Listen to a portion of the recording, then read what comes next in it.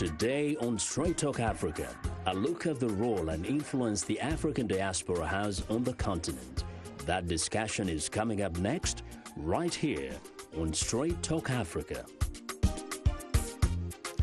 Hello, welcome to Straight Talk Africa, live from the Voice of America headquarters in Washington. I'm Vincent Makori in for Shaka Sali. Today we're discussing the role and influence the African diaspora has on Africa. Now, the African Union defines its diaspora as people of African origin living outside the continent. The United States and other nations have created initiatives and opportunities to engage directly with the African diaspora. Straight Talk Africa's Paul Diho reports. The term African diaspora is diverse, multifaceted, and multi-generational, demographic irrespective of their citizenship and nationality. The diaspora can be a powerful force for the development of Africa, especially through remittances, but perhaps more importantly through the promotion of trade, investments, research, innovation, knowledge and technology transfers. Remittances to sub-Saharan Africa grew almost 10% to 46 billion in 2018, according to the World Bank's latest migration and development brief. Margaret Mwonge, a native of Uganda, mobilizes her community to fundraise and collectively send money back home to help communities. A lot of money is being remitted to families back home, and that is done individually. And it has a lot of impact because it's even a factor in the budget. But if all these resources are leveraged collectively, the impact is much greater, because you are not targeting an individual family, a brother or sister. You are targeting a community. Ethiopia, Africa's second most populous nation after Nigeria, is arguably one of the fastest growing economies, largely due to its diaspora and the country's new policies encouraging them to return home. For example, this newly opened hotel is owned by an Ethiopian couple who migrated back from Washington, D.C. It's part of a growing series of businesses started by Ethiopians returning from the diaspora to invest in their native land. We wanted to create something new here in Ethiopia that's never been seen before. One of the unique things about Washington Hotel is our presidential penthouse suite. It's really unique because the construction was done in a very dynamic way that separates us from any other hotel here in Ethiopia. Business officials said the Ethiopian capital, Addis Ababa, home to the African Union headquarters, has tripled its number of hotels in the last 3 years. Roads and buildings are now a regular part of the city's landscape. The construction industry is being driven by the country's growing economy and Ethiopians returning from abroad. The technology flow coming up from abroad through the diaspora will be in the human aspect, soft skill, and also management aspect, and also in the hardware aspect. So they're going to be both an opportunity and a threat, but we believe in competition. Another area where the diaspora is shaping the narrative is the documentation of the African story. In the Gambia, the Fahen Network, a foundation run by a family of Gambian women in the diaspora, is promoting literacy and education back home. Anna Faye, her two sisters, and their mother Lucy Faye started the Fahen Network in 2007 as a hobby, but it has grown into a powerful tool to influence young children and help them discover their heritage. Africans need to take over the narrative of telling the African story. We want to use the African experience, the African voice, the African perspective to teach others, but also ourselves, so we can be proud to say, here is a children's series written by Africans for African children, and of course the rest of the world can also learn from it. As diaspora groups continue advocating for democracy and human rights across the continent, Africa's most powerful resource is proving to be the caring attitude of its people. Paul Ndiho, VOA News. Well, thanks a lot, Paul. Joining us in studio today are three guests: Yetunde Odugbesan-Omede, visiting professor of global affairs and politics at Farmingdale State College, Department of History, Politics and Geography, and member of United People for African Congress. Emira Woods, who works with SHINE, a global campaign dedicated to ending energy poverty. She's also a member of Africa Rising for Justice, Peace and Dignity. And Gizaw, Legesse, founding member of Vision Ethiopia, a forum of intellectuals created to rethink the future of Ethiopia. A warm welcome to all of you. Thank you. Now, if I may start with you, Dr. Yetunde, the Nigerian diaspora, for example, is like, I think by some estimates, up to 300,000 here in the United States. How would you describe its structures, organization, across the states? Right about now, we have what we call the Nigerians in Diaspora organization. We also have the United People's African Congress.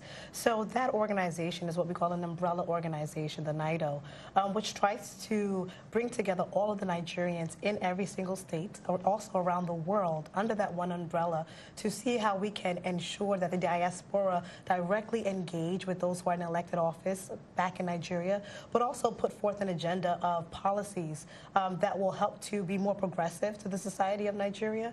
And with the UPAC, what I see with that is that it's more of a large umbrella, and under that it encapsulates the 54 African countries. And so it represents the needs and the concerns that those in the diaspora have in their respective homelands. Yes, and I should have mentioned that you are a native of Nigeria. That's why I asked you that question. And we know that there are so many other, diasporians across the United States. Absolutely. We cannot bring all 54 countries here. Absolutely. But you, possibly will represent some of the thoughts and, views of many Africans. Now, Emira, who happens to have origins in Liberia, could also just kind of chime in a little bit on what you make of the organization of the Liberian diaspora. We know that they have been in the United States for years, even throughout the time of turmoil in Liberia. How would you describe how it's organized, whether there's a common agenda or not? Well, Vincent, thank you so much for focusing on this topic. I think the Liberian community is very diverse and very broad. Overall, I would say that many have one foot on each side. They have one foot here in the U.S. and one foot on the Africa side, and are working to bring their voice, their influence in a number of spheres on both sides of the Atlantic.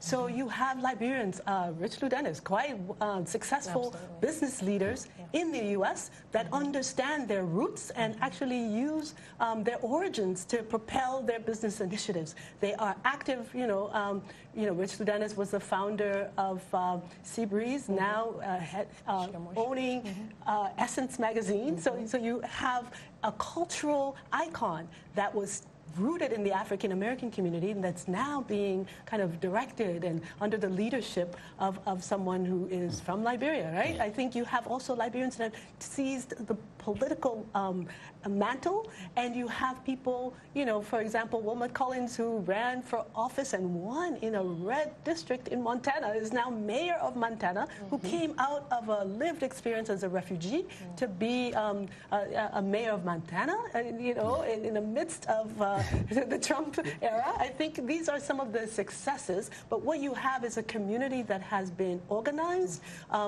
politically, that has been organized in terms of its economic power and economic role, and that is actually seizing new opportunities to influence both the home country, but also the U.S. and the world. Yes, and Gizaw, we just saw in that package some of the Ethiopians who lived here have even gone back home, but there's a huge population of Ethiopians who live in this area. I live in the state of Virginia in the United States. I kind of almost speak Amharic because of just the sheer number of Ethiopians that I encounter in my life. How would you describe how this community is organized in this region and perhaps in the entire United States? Thanks for the opportunity first. Ethiopians are politically quite fractured, so when we talk about politics, most Ethiopians who live in the diaspora are fractured along many different areas. However, all of us, have set up democratic groups or advocacy groups for democracy and human rights in order to support movements back home.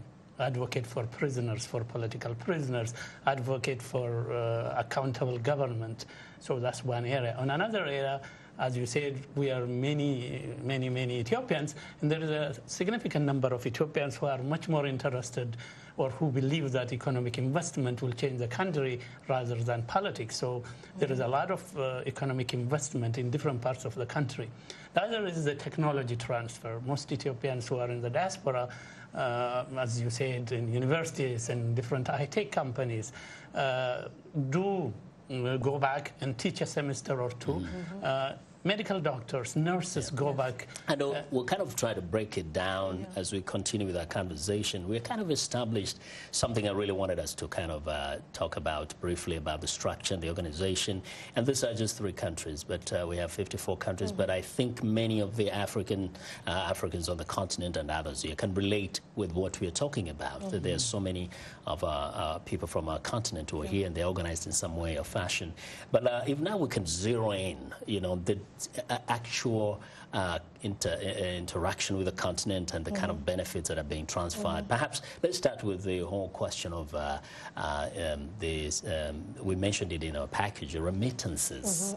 Everybody in Africa or everybody who lives in the diaspora sends money to the continent. I think Nigerians perhaps send up to $6.1 billion in 1 year. Across the continent is about 45 billion, which exceeds even what gets in through international organizations and donors. But if you may talk about it a little bit, how do you see it actually directly impacting the continent, the economies of countries, say Nigeria or any other country that you may be familiar with? You know, the interesting thing about remittances is that when we talk about the influence and the impact that Africans in the diaspora have on the African continent, we always boil it down to remittances, and we understand the economic, you know, shape around that. But to be honest, I think there are a lot more important areas that oftentimes are ignored, and I believe, like in terms of social entrepreneurship, in terms of civil society, yes, remittances are extremely important, and yes, a large number does help with the economic development and progression of the countries.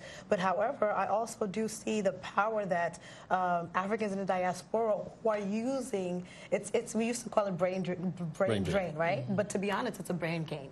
And why it's a brain gain? Because we have some skills and acquisitions and knowledge that we use and have learned here due to exposure and education, and we take that back home, right? We take that back home. We use that to solve certain issues that possibly may not be able to be solved on ground by those who are on ground. We are able to facilitate various dialogues. We're able to bring that knowledge, and that's extremely important. And there's certain things that are sometimes worth more than money and worth more than remittances, and that's the function of the brain. That's the intellectual capacity that we also wield. Okay. Now, you're kind of trying to read my brain, because that was my question, but it was supposed to come a bit later. But that's good. So we can also look at all the other various kind of ways in which Africans are contributing to the continent. And so, Emira, if I may come to you, I know that I've met you everywhere there is anything about Africa, whether it is on the continent, in the United States, or anywhere else. You've been at the forefront advocating for energy, for elimination of poverty, and I think everything there is about the interest of Africans. So how do you see your role? How do you see the role of the Africans in the diaspora, not only in how they're organized here, but in effecting change on the continent? I see the diaspora as pivotal. We have one foot on each side. We have the benefit of insight, influence, and you know, they say to whom much is given, much is expected. So the demands on us as the diaspora are many, but we have risen to meet those demands. And I think what you see, you have examples all around. This brilliant Nigerian woman, you know, Jessica Matthews, who is, she's an engineer and innovator, but she created using, you know, the ingenuity of how can we bring energy with soccer balls, with jump ropes? How do we bring energy to our communities that have been so marginalized? And how do we use our creativity to leapfrog into future kind of more just economies and also more sustainable environmentally sound practices? I think you have examples like this all over the U.S. and all over the world of Africans who are bringing their skills to bear for the benefit of the continent and the world. I think you also see the influence of the diaspora in everything, from music, you know. So clearly you've got diaspora musicians that are influencing top 40 hits all over the world. You've got diaspora fashion designers. You look at, you know. Look at you. We hold them up, right? Because they are, you go into Forever 21, these mainstream stores, and you see African print, right? So you see the influence of the diaspora in so many ways. You have diaspora leaders that are writing children's books. Dr. Raptel Paley, Chantel Bright, they are writing children's books, understanding that to reach the mind of children early on will liberate, will revolutionize our continent and our world. So you see the diaspora in so many forms, using its brilliance and also influencing. And of course, let us not forget, we have, you know, the amazing Ilhan Omar, who has come out of a refugee experience to be a powerful member of Congress, shaping not only U.S. policy, but global policy. And I think it is just the beginning of what the diaspora can do. And the powerful voices of women. Gizaw, if you don't watch out, we are outnumbered. We're just 2 of us here. So you better put in your voice on that. I wanted to ask you, when we talk about the skills transfer, you are, for example, an intellectual yourself, you're an IT expert, and you talked about the organization earlier on. We were talking about Vision Ethiopia. You're kind of looking ahead beyond now for the development of Ethiopia. Question, though, is to what extent are those back home in Ethiopia, for example, accommodating that, helping by creating structures that facilitate the return of Ethiopians who are abroad, the transfer back of those skills, the brain gain that we were just talking about? To what extent is that happening? Okay, before I answer that, I want to also chime in. There is another African from Eritrea, Congressman Nugus. He is also from Colorado. He's a member of Congress. Now, you asked a very important question. I think we are lucky. Ethiopia is lucky. In the last year, Ethiopia has been transformed from a pure dictatorship to a reform. Now the government, the different agencies of the government are collaborating to enable diaspora elements to contribute in their areas of expertise. So there are, for example, if you take Vision Ethiopia, we had a forum, a conference to address all types of issues, from corruption to democratic transition to diversity, and we are having a second one in a couple of weeks in Bahir Dar. The other issue is Ethiopians are building a database where individual Ethiopians can insert their skills. That database will be matched with the different universities and higher institutions or government agencies, so that it will be matched and the opportunity will be there. Some agencies also, the government agencies, are directly signing MOUs, Memorandum of Understandings, in order to work on joint projects. Now, Dr. Yetunde, you know, there's also another issue that always comes up when you talk about people in the diaspora and those back home. It is, of course, the disparity in the development level between here and the countries back in Africa. And many times the people in the diaspora are being accused of going back home with their noses up in the air and trying to impose what is seen as Western ways, Western values, Western standards, when actually they should leave Africa to kind of craft African solutions to African problems. What's your take on that?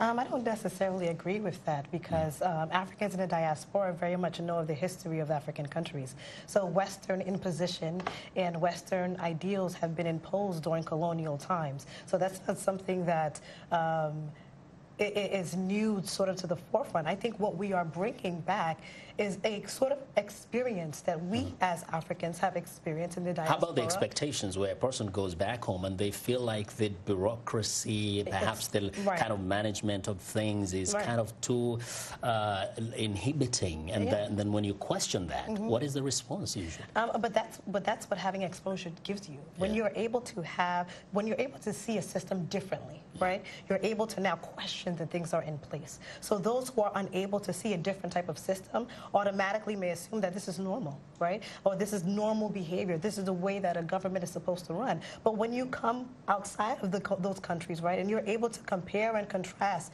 you're able to say, well, these policies may be better, or well, this government should be run this way, or here are some of the suggestions or recommendations or concerns that I have in terms of what is good governance, right? And we're not saying good governance is westernized government.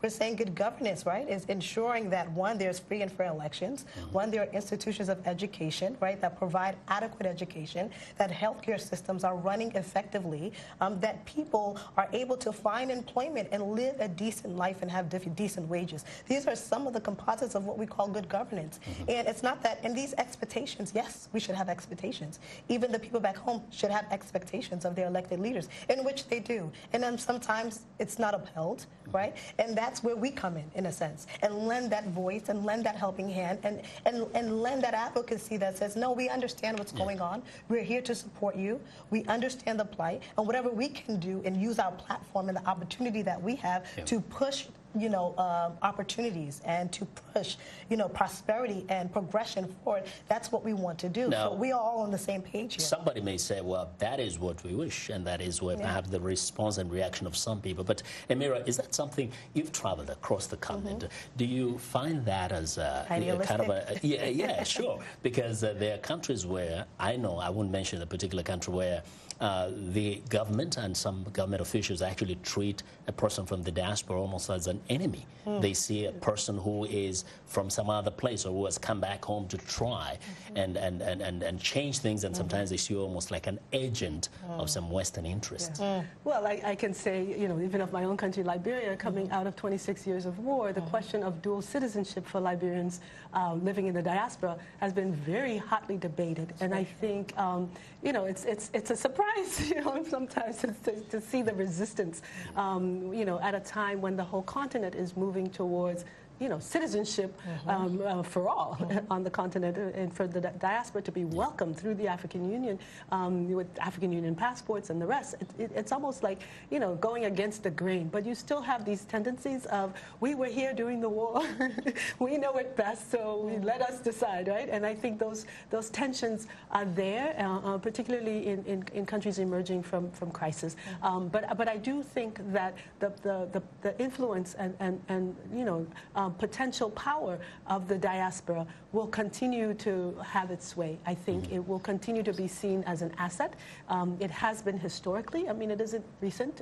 We've had diasporas really for centuries on our continent, and they've influenced from W.B. Du Bois, Blyden. All of these have historically had an influence on the shaping of the continent. And we have to also understand we have had continental leaders. Kwame Nkrumah, our Pan-Africanist hero, right, who was educated in the U.S. in historically black colleges here. So you have had these ties that bind the diaspora and the continent, and I think it is important that the African Union is recognizing the power of the diaspora, understanding that the diaspora, with 5 regions of Africa, diaspora is region 6. And this is a critical component of the future of the continent, and reaching out in fundamental institutional ways to incorporate the diaspora in policy making and the rest. I think these are all steps in the right direction. All right. Now, Gizaw, in terms of people returning home, and the Prime Minister Abiy Ahmed of Ethiopia has actually called on Ethiopians to go back home to invest, but also probably to stay back there.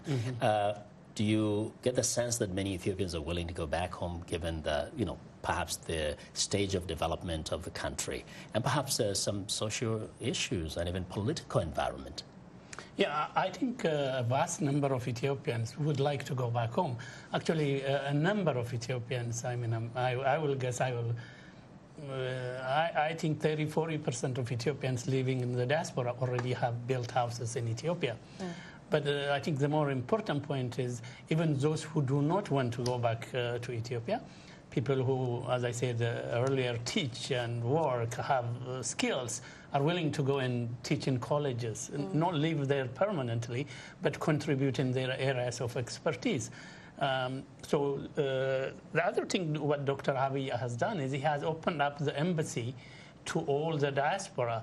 It's very simple now to go to the embassy, and the embassy's outreach is very empowering to the rest of Ethiopians. Ethiopians are, as you guys probably know, a very close society, if I may say so. So our really, Emira was talking about 1 feet here, 1 feet there. I suspect in our case it's 1.5 feet there, 1 here, because we eat the same food if you come to my house and all that stuff. But to touch on to the issue of expectations, I just came back from Ethiopia. It is true when you go to Ethiopia, the expectation that we have is not the same as the expectation of the people who live there. But that opens their eyes. Usually those who complain are the service providers or the politicians, because we are introducing, usually I give an example, if your phone is 3G and somebody using 5G, you are shaped to expect a 3G environment. Once you have a 5G, you expect a much faster thing. So if we express those expectations in an affirmative way, in a positive way, rather than in patronizing way, I think it is a good thing. It's true, our expectations are higher. Sometimes there are resentments about that.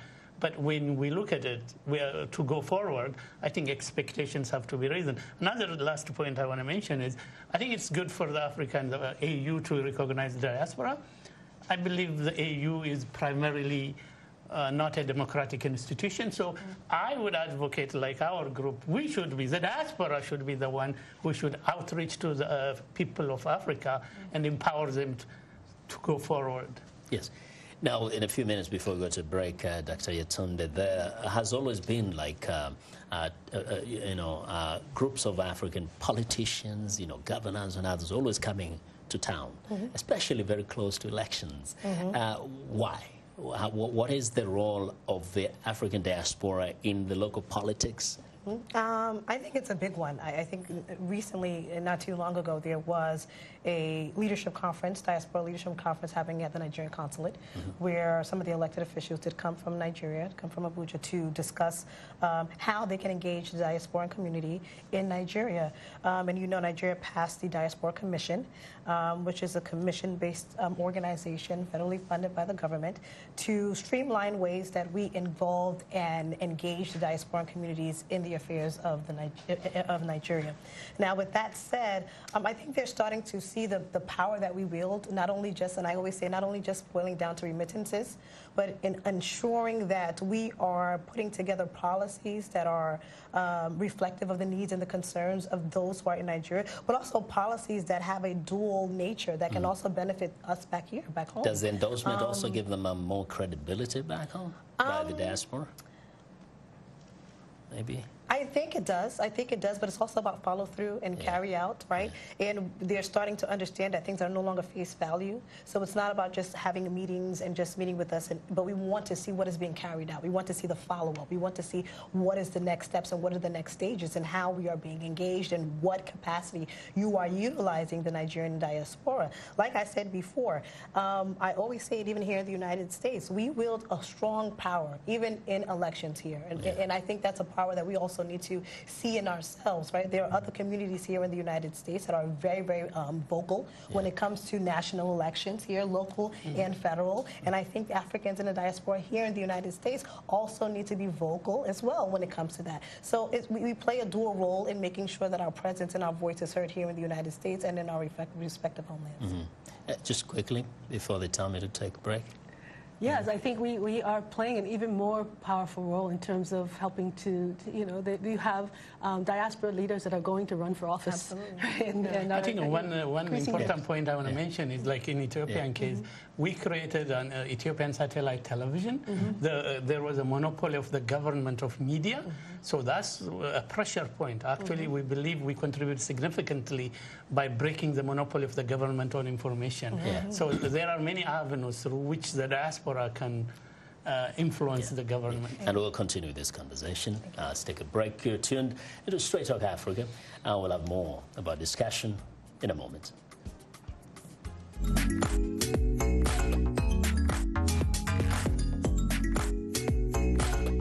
On our voices. We're talking about the news and issues you're talking about. Sharing stories of development and growth across Africa, around the world, and in our lives. Topics that inform, empower, and change the rules. It's time for Our Voices. With me, Haiti Adams Fitzpatrick. And Hadiza Kiari. And Ayan Bior. And Orion Itangi Shaka. It's time for Our Voices.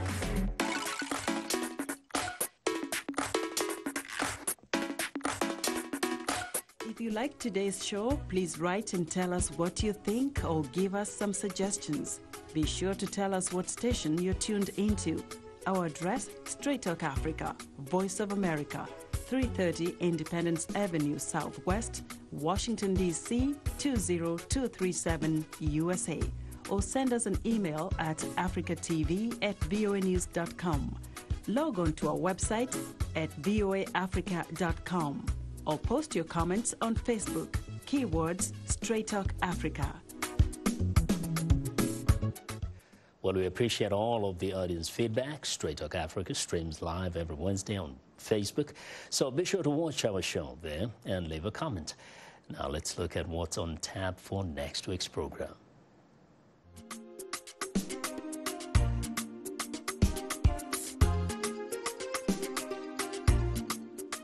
On the next Straight Talk Africa, an exclusive interview with the Prime Minister of Buganda, Charles Mayiga.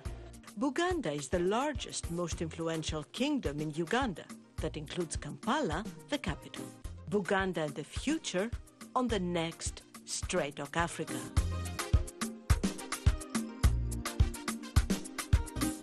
Well, today we are talking about the role and influence of the African diaspora. Our guests are Yetunde Odugbesan-Omede, visiting professor of global affairs and politics at Farmingdale State College, Department of History, Politics and Geography, and she's also a member of the United People for African Congress.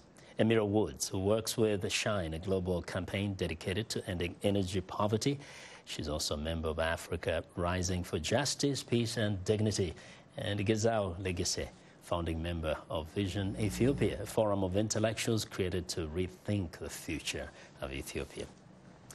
So, if we go back to what I wanted to, let me go to Emira, because of the way I've watched you in your activities here and elsewhere, in terms of what role the diaspora play here in Washington and how the extent to which it affects or has influence on the African continent. What would you say? Because there are people who see, protests or demonstrations or Africans at the Congress fronting issues that are to do with Africa.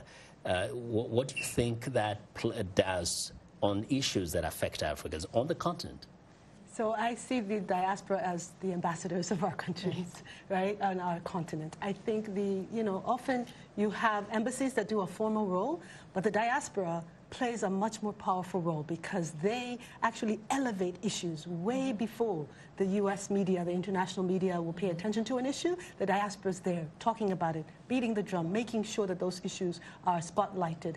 The diaspora is convening. You have on Capitol Hill, Congressional African Staff Association, made up of diaspora working on both sides of the aisle. Some are Republicans, some are Democrats, but they're coming together to elevate the interests, the needs, the policies that relate to Africa to help bring about a stronger Africa and a better world. These are diaspora in a day-to-day way that are using their influence to shape public discourse, to shape policy, and to actually shape the future.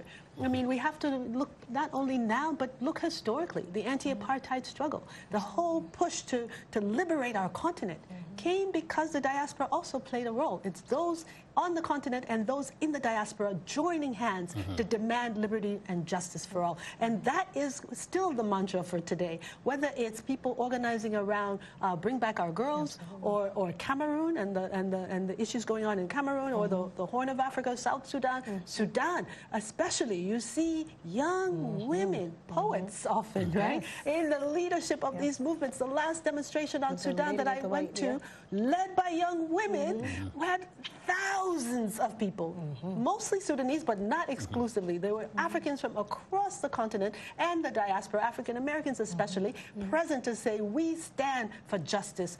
We stand in support of change in Sudan. And people, you know, we're organizing. This is what the diaspora is doing. And I think what we see is especially young diaspora leaders involved in, for example, the Black Lives Matter, in the leadership of the Black Lives Matter, using social media in creative ways. Because at the end of the day, we're also black. And then sometimes on some of those issues touch on everybody's personal account. Just a little bit about, you know, we mentioned some of the elected, you know, Africans to positions of leadership here in the United States. And we have organizations like the United People for African Congress. And we know they advocate a lot for more Africans getting involved in American politics and possibly getting elected.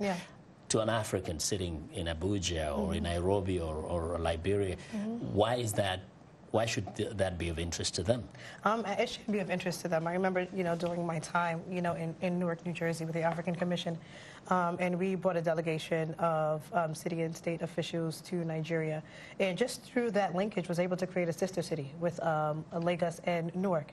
And that bridge partnerships, economic partnerships, educational initiatives. So it actually does matter and actually does have weight when an elected official is of African descent, where they can use that duality in the position that they have to either promote or engage in initiatives that will serve as bridging the gap between the Africans and the diaspora, their constituents, and opening that door of opportunity and welcoming those who live in their communities to the African continent. Many of those state and city state officials that we brought to Nigeria, they'd never been to the African continent before, you know. So for them, it was an eye-opener and it was an experience of, wow, so how do we engage this rich history into our own, right? How do we facilitate such magnificence and innovative work that's happening there? How do we bridge that gap? And so I've even seen here, you know, as a professor, we're very big on, you know, global, you know, issues. And so what we always do is that, how do we also connect with educators who are back home,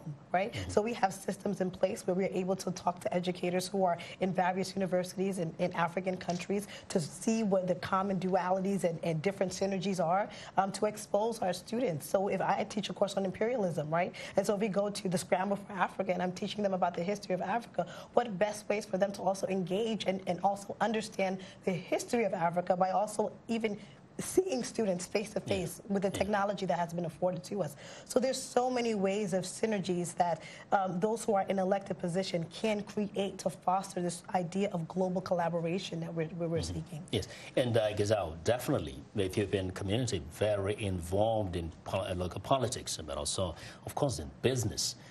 You see that as a person in Ethiopia looking out and saying, we can learn a lot from our brothers who left the continent and are doing great things across the oceans.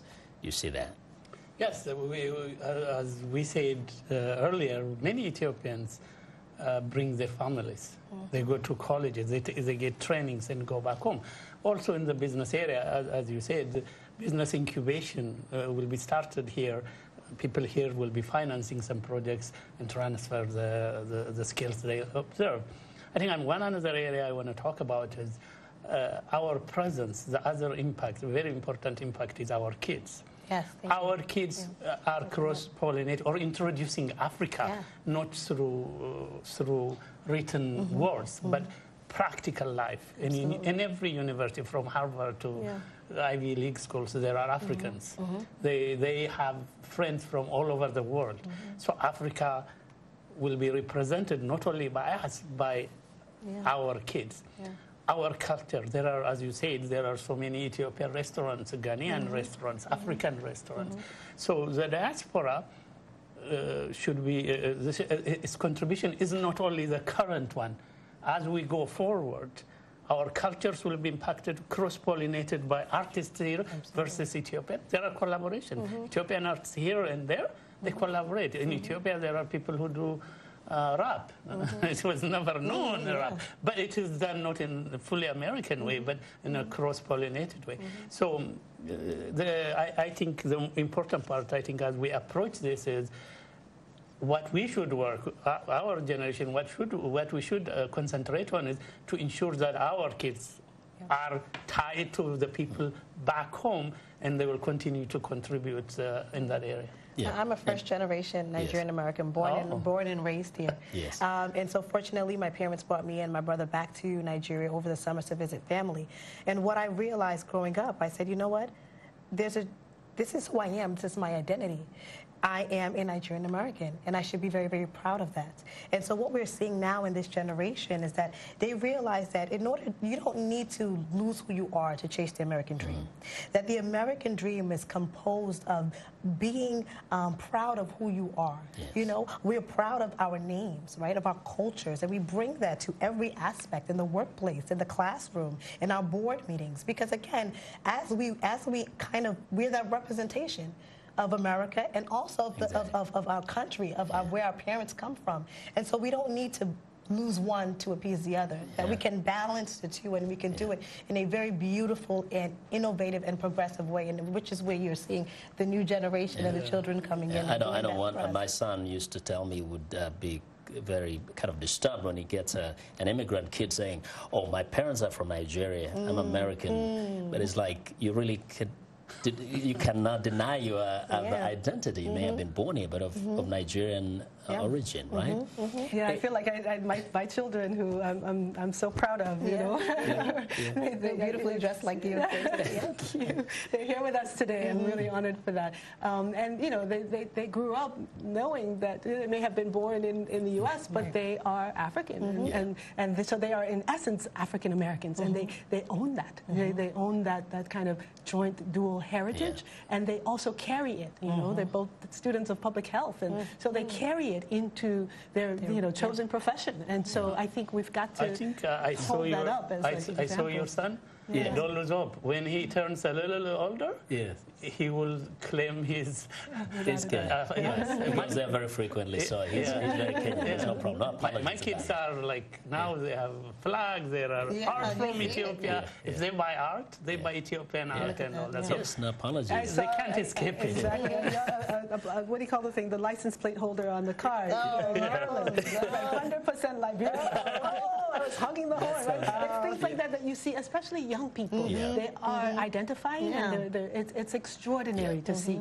And I guess one concrete example at the time of the Ebola crisis in Liberia was an amazing opportunity. It wasn't just Liberia. It was Liberia, Guinea, Sierra Leone, mostly impacted. And now you see a similar crisis in Democratic Republic of the Congo. But there you have diaspora technicians, right? People who bring the technical expertise. They are techies wanting to use the skills that they have learned working around the world to improve the health systems in our country. So what you see is like concrete skills with your heart dedicated to improving the continent and building a better world. And those two are coming together to create new innovations in areas of clean energy, and clearly in areas of healthcare as well. Actually, about, I think, 26,000 Nigerian doctors here. But if I may stay with you, Gizaw, in terms of especially the politics of the the African countries, there's a lot of ethnic and ethnizations of that, or weaponizing ethnicity for political ends. How do those in the diaspora help change perhaps the traditional way of seeing politics, where people get balkanized along ethnic lines, especially during election time, or when there's some issues that are really kind of very critical to the future of a country? How do you do that? Because there have been accusations that some of the African people in the diaspora have become even more ethnicized than even those back home. That's true. In Ethiopia particularly, our politics has been ethnicized. Actually, the biggest challenge for Dr. Abiy is politics, the currency of politics is ethnicity. You become a minister because you are from this ethnic group or that ethnic group. I think the contribution of the diaspora is very, very significant. There are a few ways we have approached it. One is in Ethiopia, during the previous two governments, Meles and Haile Mariam, all the media was controlled by the government, and all the news, propaganda, anything that was done ethnicized. It was presented in an ethnic framework. By opening radio and TV stations abroad, we broke that. We enabled different ethnic groups to have their own programs, their own broadcast programs, so that people back home can see that we can work together. We are one people. We want the same thing, but in terms of politics, we don't have to ethnicize our politics. The other thing is, I think one of the most important things we do is how we live here. When we live here, the cross-pollination we do. We meet, we go to the same churches, Ethiopians. We have food from different ethnic groups in our restaurants. We go to the different meetings and debate. Like I mentioned Vision Ethiopia. We invite the different, the elites of the different ethnic groups to debate the issues. So these are the type of issues we have been doing. And also in back home, we support both materially in terms of literature, in terms of studies, and we support those political forces that try to de-ethnicize the politics back home. Yeah, and Dr. Yetunde, as a big African diaspora, we mentioned something about the African Union. Is there a way the African Union, as an umbrella body, can tap into the African diaspora? You know, as a whole, not necessarily looking at the individual, country-based groups. I think absolutely. I think there's, formidable ways where they can devise a plan of how they create and have a roadmap of unity. A unified, as their, priority is to create a unified African nation, with the 54 nations, but at the same time, a unified African diaspora where we all see ourselves under one umbrella, right? And that we don't necessarily have competing priorities and competing issues, but we actually have one same agenda. And that same agenda is possibly for a unity, same good agenda for great education, good governance, ethical leadership. And so these are things that will cross all country lines that many people can agree with. And I think if they create a roadmap where there are 4 or 5 major pillars that are universal in language, right? So creating almost like a universal declaration of human rights, but maybe a universal declaration of African unity, right? And what that actually outlines. And I think that's sort of a strategic way and a strategic step for them forward. They still have a lot of work to do, but like I said, I think with the skills and the knowledge that we have, we're always here to provide those recommendations and those policy outlines that's necessary to create such a strategic plan. And one thing I've seen that perhaps being in the diaspora has given some kind of a different perspective and advantage is that someone like, all of us here, Emira, suddenly you see yourself more of an African citizen than Liberian even. Well, I see myself as a Pan-Africanist. So some of the things, you've been out there, you're fighting to eliminate poverty across the continent, to end this, the chronic shortage of electricity and all that.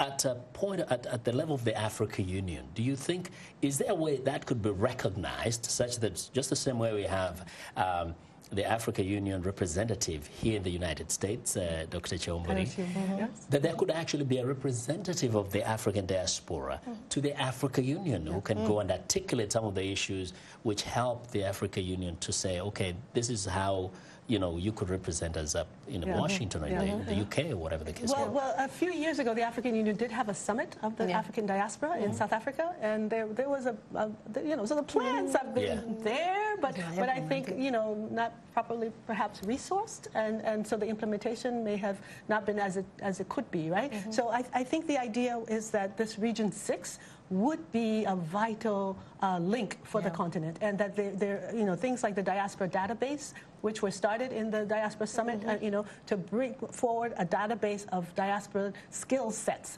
across the board, and to create a database that would be accessible to the African Union. This was one of the initiatives. Clearly, the African Union and its mission here in Washington, D.C. has put forward diaspora bonds and ways that resources could be generated to go towards critical initiatives of the, especially of the continent and of the of the African Union, to have it less dependent on, foreign entities, right? To have the diaspora more of a source for that. I think, the elements of it are there. I think more needs to be done to kind of jumpstart the implementation to make sure that it reaches its full potential.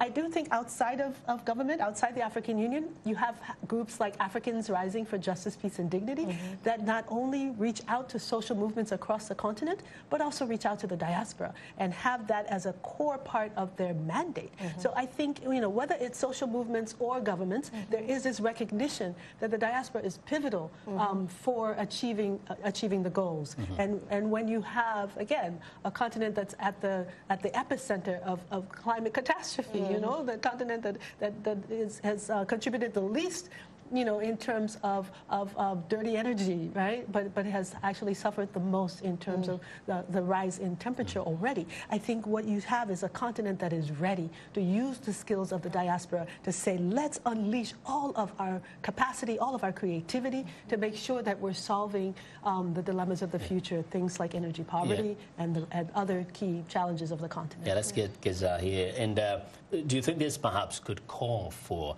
a more unified or perhaps a new African diaspora organization, which could bring people of the different countries together and form some kind of a body that will also kind of represent the different, nationalities that are here in Washington or in the United States. That way there could be a common voice, one voice that can be representing the continent in Africa at the continental level, African Union level. Yes, I very much agree for the need for such an organization. Particularly, we should start small. It could be advocating for Africa in the United States or in some other, or advocating for green energy, or advocating for democratization. But as I said earlier, I don't expect anything from AU, African Union. I think African Union, as you say, as we implied a little earlier, are a little bit too scared of us. I don't know what the right word is, because we are exposed to more accountable, more transparent governments. They may be a little suspicious. But I think the social activists or the intellectuals and the professors and the young students should start a group which starts with a very narrow scope, if you will, choose 2-3 areas where we can leverage our resources, our knowledge, our skills, and then address it. I mean, I think the South Africans, apartheid case an example. I remember when we had a lot of demonstration on Mass Avenue. On you probably remember. I think we need an affirmative case. It could be democratization. So, for example, there are failed state like Somalia, or I don't know, we can case South Sudan, or Cameroon. I mean, the Anglophones and the Franco, even Ethiopia until a year ago. I think we need to start something small, focused, and the success we get out of that will feed and grow this effort. But it is very important also, if we start now, as we talked about, the young people around us, our kids, will follow that. And the next politicians in the United States, in England, in Germany, will be at least exposed to Ethiopians. If they are not Ethiopians or Liberians or Nigerians, Nigerians already are very well represented.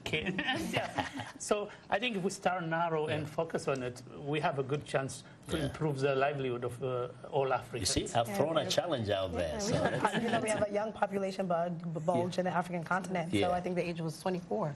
Majority of people in the African continent are under the age of 24. So again, that is a critical area. That is a critical area, and we see that a lot of our issues is emanating also out of either ignoring that area, not providing the needs that's necessary to young people, where it's good education, employment, ensuring that they don't fall into any sort of deviant acts because there are no other resources that are available to them. So the elected officials, at some time, their time will pass, because we know with the whole godfatherism and politics in African countries and in other parts of the world. But there's a need for a transfer of power. Yeah. And there's a need for a new generation to now assume leadership positions. And hopefully we may see a shift once that does happen. But until then, if those continue to hold on to power and don't want to relinquish it to the young people, we're going to continue going through conflict and the motions of a desperate sort of population that desperately wants to see the progression of their country but are unable to sit in the position to do that. Yes. I want to take one question around. One of the things that has been very disturbing, and we have very few minutes left, is that you see African leaders, when they fall sick, they go abroad. They go to London, for example, and spend months there being treated by a Nigerian doctor or an Ethiopian doctor. Is there a way in which the Africans in the diaspora can actually, instead of, you know, I'm not saying they don't welcome them, but actually challenging them to instead help build hospitals back home, and then they can get whatever help they need from the diaspora to equip those hospitals. And in fact, there are doctors, that they come to see here are mostly doctors from Africa. Then they can go to Africa and be treated there as a way of also dignifying the people they represent, that they have hospitals that are good enough for them, such that their people can also believe that they're good enough for them.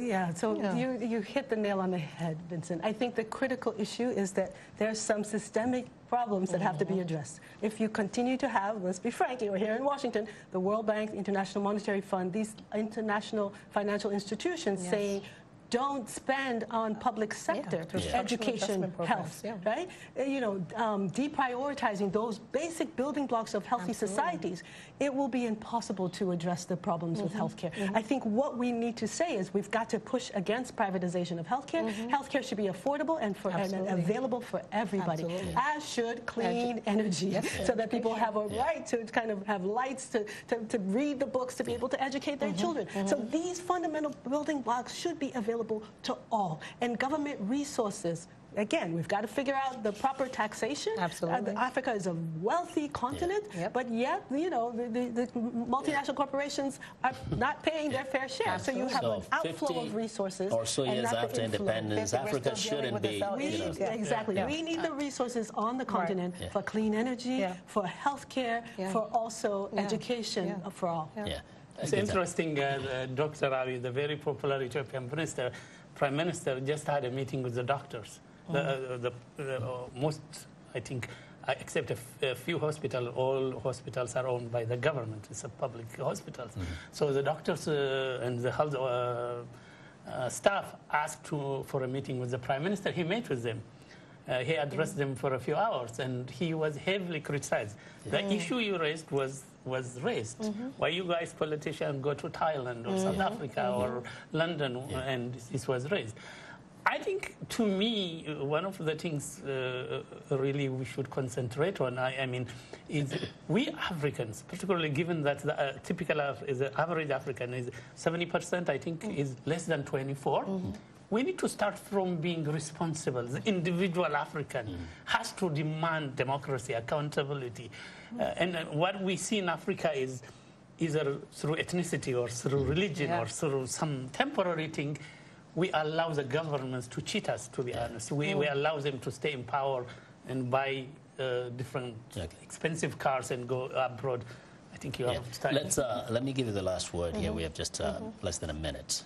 So I basically think that, you know, the African agenda should be the #1 priority. There are many competing agendas. They have the Western agenda. You mentioned the IMF and the WTO and the World Bank. And yes, they have their own agenda as well.